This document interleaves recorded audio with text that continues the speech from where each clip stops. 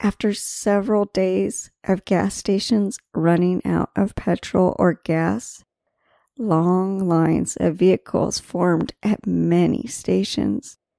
The shortage caused chaos across the country, and the government is sending many reserve tankers and putting the army on standby to drive trucks.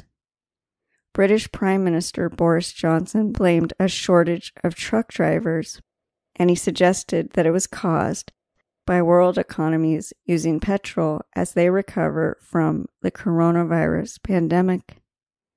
The government announced that it would send thousands of emergency visas to foreign truck drivers to alleviate the crisis. However, Johnson said that migrant workers weren't the solution, as this would lead to a low-wage and low-skill economy.